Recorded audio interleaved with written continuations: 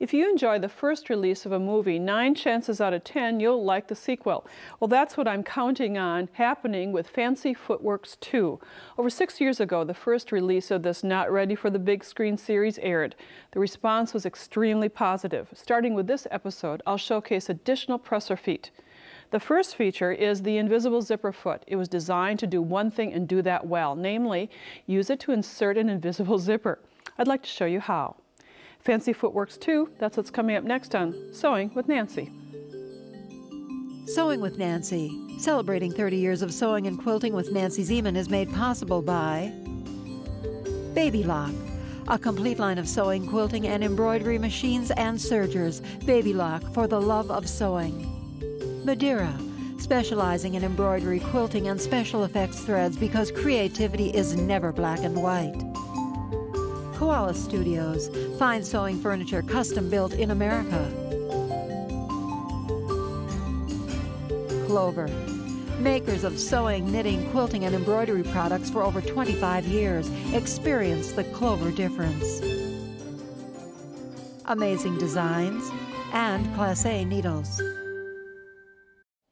Recently in my blog, I asked the question, what would you like to learn most on Sewing with Nancy? And to my great surprise, the #1 request was how to insert an invisible zipper. So, your wish is true. With this zipper, all you see is the tab of the specialty zipper, and the tape is enclosed within the seam. Now, in order to do this, you need to buy a specialty foot and the zipper. And let's look at the foot. The foot goes along with the zipper. It has special rollers in the front. It has various shanks that can slide onto the base in comparison to a traditional zipper foot. With a traditional zipper foot, you cannot stitch close enough to the coil of the invisible zipper. This is a different zipper type in addition to the foot because it has a coil. It doesn't look, you can't see the teeth. And here is the zipper itself. And what we're going to do first is an unusual step for zipper process, and that is to press from the wrong side the coil flat. You want it flat so that we will not get a little preview or sneaking preview of what's the zipper coil underneath. So we're going to press that flat. Now at the sewing machine, I have 1/2 of what's going to be a skirt sample. This is the right side of the skirt. And I have marked the seam allowance 5/8 of an inch, marked it down the edge, a light chalk mark. I have not sewn the seam. Below the zipper, the seam has not been sewn. So here is the right side of the skirt, the right side of the zipper, and you flip so that you have right sides together. And align the pressed out coil to the 5/8 of an inch line. If you did not press it flat, you're not going to be able to sew right in this edge. So let me get this lined up. And the roller portion of the foot is going to scroll right down this little coil. And you can do some pinning. I'm just going to kind of hold it into place. And as I'm stitching, I'm going to stitch so that the coil, the zipper foot, is right stitching in that area. So you're going to do a little testing like I just did, and now just sew. And notice how that roller section is guiding right next to the coil. So it takes a little time to stitch it down and match that 5/8 of an inch seam allowance. And I'm sewing to the end. Now, obviously, we're going to have a roadblock in this area. So I'm just going to use my stiletto, flatten this out, and stitch as close as I can to the stopping point, and then cut the thread. After you've sewn 1/2, then bring the other half of your skirt, your pants, whatever you're creating, meet right sides together. And this is the right sides together. And now you want to make sure that you're starting at the same point. Oh, I'm starting about at 1/8 of an inch from the top. Sink the foot to make sure that I'm sewing in the right spot. Flatten out the coil and stitch. And let that zipper foot run right down the pressed coil. And again, I'm going to get to a roadblock where all these seams come together and stitch to the point and clip. Now, we'll see how we did. When I raise this up and I'll be zipping the zipper. Let me just zip it up for you. And we should have an invisible zipper. But the seam has not been sewn at the bottom edge. So we're going to meet the seams right sides together like we normally would. And luckily my seams match pretty well, even though I'm talking and sewing at the same time. I can use this same foot. That's the nice part about it. But I'm going to slide the foot to the left so that as I'm stitching, the needle will go along the right side of the foot. I'll guide this along the 5/8 of an inch seam allowance. And if I did my sewing correctly, as I'm reaching to this point, because I don't have a foot in the way, I can sew right next to my original stitching. Cut the threads, and we'll see how I did. Now I have to admit, sewing and talking are not always the right combination. But as I pull this to the right side, you'll see there's a little chalk mark, but everything meets in this area. I'm working on silk dupioni, and it would need a little press. But notice that with just 3 rows of stitching, I have a zipper that is enclosed in the seam. You can't see the zipper tape. It's one continuous seam, and a great technique of combining the unique zipper foot, the invisible zipper foot, and the specialty zipper. For smooth sailing over varied thicknesses of fabrics, stitching nap fabrics, or sewing on tacky surfaces, the roller foot is your choice. Next on Fancy Footworks 2, we're going to take a close-up look at this specialty foot that's been around a long time. Sometimes it comes in along with your sewing machine. It may have metal rollers, it may have plastic rollers. Regardless, there are 2 sets. One near the toes of the foot and near the back is just a second, or split into 2. It's a little easier to see on this version with the metal rollers, and the purpose of this, as I put it on the top of my machine, is that the bottom of the foot does not ride on the fabric, rather just the rollers. So if you have a tacky surface, if you have nap fabrics, you're not going to have as much friction, and it will sew so much more readily. Now we made this trim and thread pizza. Many times we use this for embellishment. This is just a small sample. There's a lot of varieties of thicknesses because we have thread, fabric, trim, kind of a fun embellishment. When creating the sandwich for this trim, I'd like to use wash away. Now I have on a base fabric, the base fabric and then lots of extra thread. Now if you have an embroidery machine and you have lots of thread clippings that you may want to keep a little bag by the side of your machine, because it could come in handy for this trim and thread pizza. Then we also put some suede and trim. Just like you're making a pizza, you'd add some dried tomatoes, and you'd add some, I like anchovies on my pizza, so we'd add some of those, and then some cheese.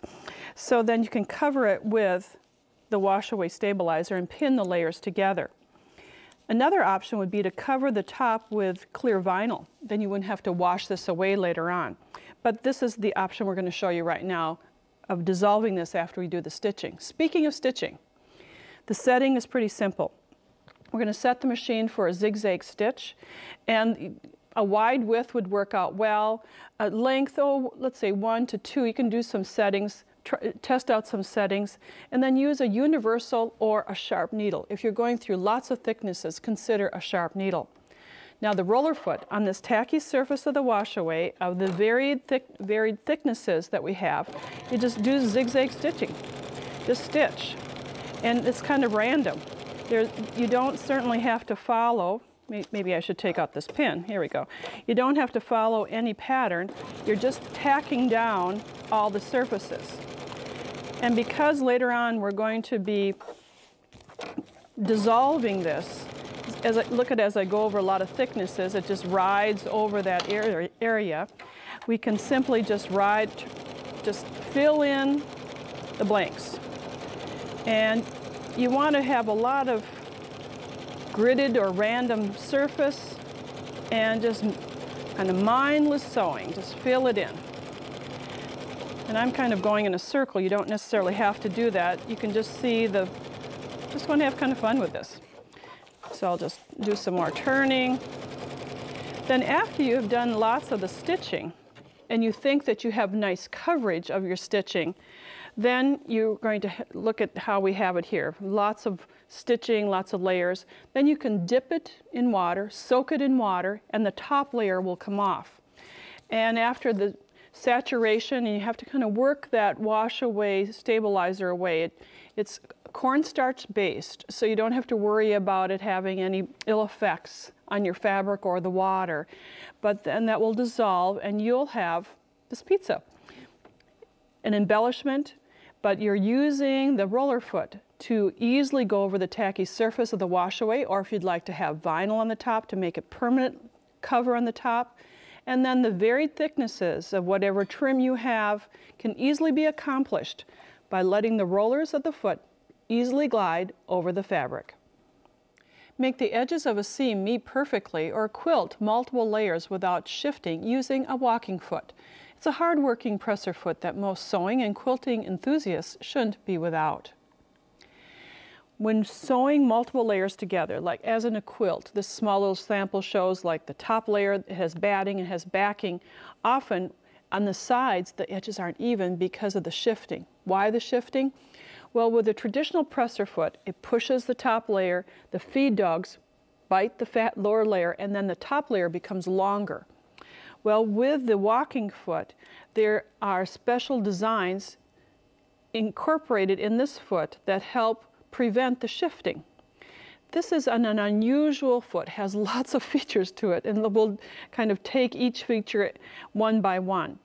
First of all, there's a C-clamp, and this C-clamp, you'll see later, fits around the needle bar. So as the needle goes up and down, then you'll see the unique grip pad on the foot that goes through the opening of the foot. Feel like I'm working with a little boy's toy here, but it's kind of fun to see that on this grip pad, when the needle's in the raised position, it's being held down, the fabric's being held down by this pad that has a textured underneath surface. It's kind of fun to watch how this works on your machine. It fits on with a low shank. You can get it in low shank and sometimes high shank. It may come with your machine. You may buy it separately. It all depends upon what's included in your accessory box. And then there's a third part of it. And this guide bar along the side will make it easier for you to sew equidistance between rows if you're doing machine quilting, let's say for a baby blanket. Honestly, the hardest part about working with a walking foot is getting it on your machine. I find it easiest to completely remove the screw that attaches the foot to your machine so that you can place the C-bar or C-clamp over the needle bar. I have my walking foot on my machine and the C-clamp is black. So you can see it clamping over that needle bar where you remove the needle. And then I have, of course, the guide bar on the side. There are two types or two times when I use this. When I have heavily napped fabrics such as corduroy or velveteen, and when I work with this, just lower the presser foot and I have a straight stitch. You don't have to do a lot of pinning. Now as I'm sewing, look at what happens. Look at those pads, how they, when it's the needle is, now it's down so it's raised so it can advance, and now it holds it flat, flat, flat. So it prevents the shifting, the traditional mechanism that takes place when sewing. Now, obviously I'm going to have an even lengths of my top layer and bottom layer as I do this. But when you incorporate 3 layers, batting, top, and backing, to this is a small sample, but to a quilt, you're going to pin your layers together, then mark a 45, I prefer marking a 45-degree angle on my fabric. And then, if I'd like to have my rows about 1.25 inches apart, I'll tighten the screw so that the guide can easily be positioned at that same mark, and then just stitch. It's just straight stitching. The foot does the work for you. But it prevents all these layers from shifting on even distances. And now for my next row, I simply guide the bar. next to the first stitch and see if I can sew straight. It's not difficult, and you get the general idea. The foot does the work for you.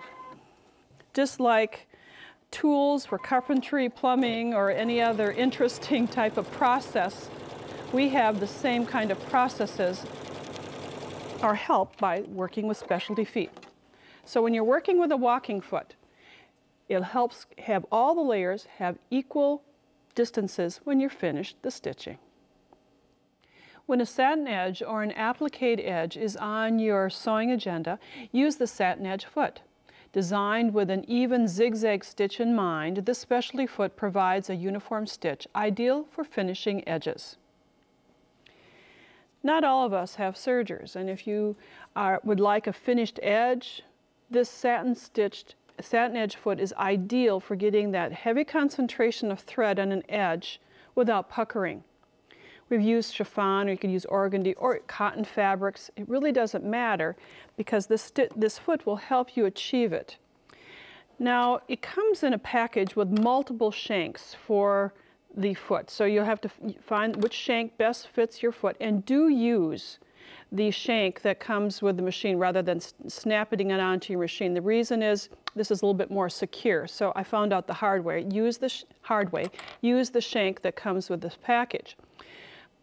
Now, when working with this, I want you to look at two details, mainly the metal pin, and that will be the key for the stitches to have a uniform look. The zigzag stitch will stitch over the metal pin, so the stitches are formed in that pin. Regardless of the weight of your fabric, it's not going to pucker. The pin can be adjusted, and as well as with the guide bar, by turning the screw on the side. So you can get it further away, you can get a wider zigzag stitch, a narrow zigzag stitch. Again, a lot of testing is needed.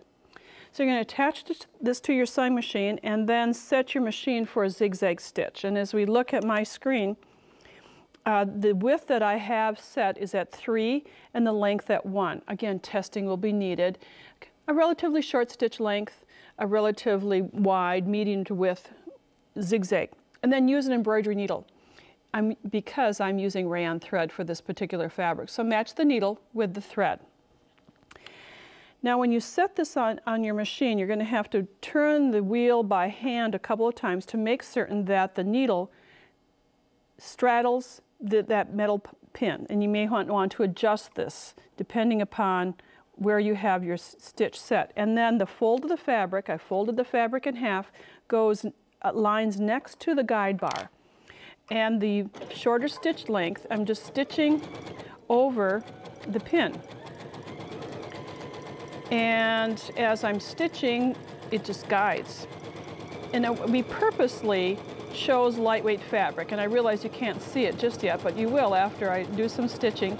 Lightweight fabric like this and having a traditional zigzag, you'd have a wavy edge, perhaps a puckery edge, but not in this instance. And as I lift this up, I'm going to show you what it looks like. You have a very fine edge, really evenly stitched, and you can see what a nice look that is. I could even have the stitch wider or closer together, but I like that finished edge. Now you may not always want to have 2 layers of fabric and a finished edge. Napkins, this would make an ideal stitch and way of finishing napkins with a satin edge, but you may not like to have 2 layers. This small little sample shows the Satinedge stitch, and then we've pressed under ½ of an inch prior to doing the stitching. Then trim away the excess fabric, and you can trim away using a beveling technique. Beveling just means to have your scissors and the fabric at the same plane. And by guiding the edge of the scissors, regardless if it's curved or not, you can cut right next to the stitch. If you cut in the normal section, you'll get a distance, you'll get a little extra fabric, but guiding it on this, beveling it, you have a nice finish.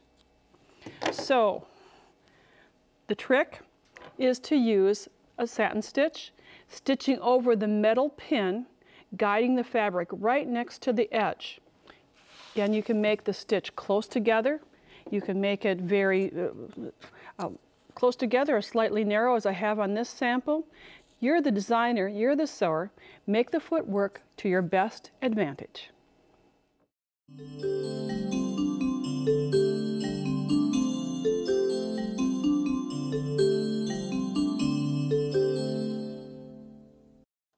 We sew because we like the process. We sew because we like the end result. And we sew because, on occasion, we sew to honor special people in our lives. Today's Nancy's Corner guest created a gift of a quilt that crossed decades using military uniforms as the fabric to honor military service. I'd like to introduce you to Kathy Ott. Kathy is a retired U.S. Army Reserve Major and has made a very special quilt.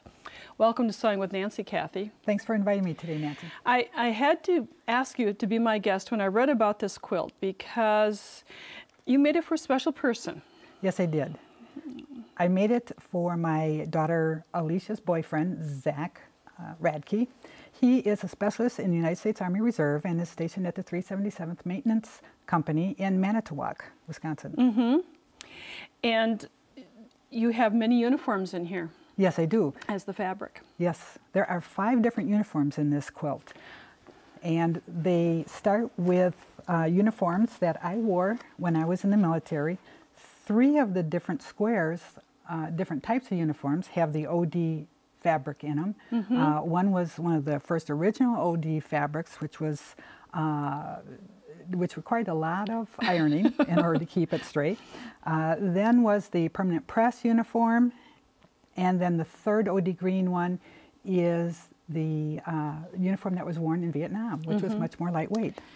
So things have changed since that era and that decade in both feeling of the military and the uniforms as well. Yes, it has. Yes, it has. And they have patterns in their uniforms now. So I was fortunate enough to wear the BDU with the forest camouflage in it. And then today, Zach, he wears a uniform that has more of a digital pattern to it, and that you can see in the lower panel here. And you incorporated many interesting batiks, the brown and the black. It really makes the green stand out. Thank you. Really a nice combination, light, mediums, and darks, regardless if you use military fabric or if you use traditional fabric, right? Yes. The part that I find fascinating as well is the border. And the border we'll show you next. And we've recycled Sewing with Nancy many times, but this is another way of recycling. And this bottom panel is part of one of the newer uniforms, and it has on it one of the pockets from the actual uniform itself, and it has the Velcro on it where you can stick patches on it, such as their names. And so you can put them on and take them off. And it also has his rank on here, and it has all of his ranks since he's been in the military. And you put more patches of his... And his unit patches over on this side, and he can add more patches as he gets into more units. And you signed your quilt with a cuff. I like this. And on the back is the cuff from one of my uniforms, and then also with my rank on it. Kathy told me that the tricky part was cutting the uniforms, not necessarily the geometric shape, but making that first snip. Exactly. Exactly. Cutting into a uniform that had taken so much care for was hard. And you're used to pressing and maintaining it, and now you were cutting it up. Yes. So good job making that first cut. This is very charming, has a great story to tell, and the reason you made it is because... I made it for Zach so that if he gets called up, gets deployed, that he has something from home to take with him, that he can curl up into his duffel bag. It's small enough, compact enough, so that it could actually fit in and he could carry it. Oh, it's great. And it's machine quilted with variegated threads, and it's quite compact, and it's heavy because the fabrics some of the fabrics that you have in here are not the traditional weight of cottons. So correct. It will keep someone warm and comfortable. What a work of love that you put in this, Kathy. Thank you for joining us. Thank you for having me come today. You're very welcome. And if you'd like to learn more about Kathy and also the guests on Sewing with Nancy and anything Sewing with Nancy, you can go to nancyzeman.com, where you can watch 52 of the most current Sewing with Nancy programs online. At the bottom of the page, you'll find an area that says Nancy's Corner. Just click on that, and you will be able to find out information of all our guests during this session of the program. You can also sign up for our blog and other social marketing areas. I hope you've enjoyed this first program of the series. We'll be back next time with the conclusion of the program. Thanks for joining us. Bye for now. Nancy's fully illustrated Fancy Footworks 2 workbook includes a 3-ring binder with laminated instructions for all the feet featured during this 3-part series. It's $19.99 plus shipping and handling. To order the workbook, call 800-336-8373 or visit our website at sewingwithnancy.com/2605. Order item number BK2605, Fancy Footworks 2, credit card orders only. To pay by check or money order, call the number on the screen for details. Visit Nancy's website at nancyzeman.com to see additional episodes, Nancy's blog, and more. Sewing with Nancy, celebrating 30 years of sewing and quilting with Nancy Zeman, has been brought to you by Baby Lock, Madeira Threads, Koala Studios, Clover, Amazing Designs and Class A Needles. Closed captioning funding provided by Oliso.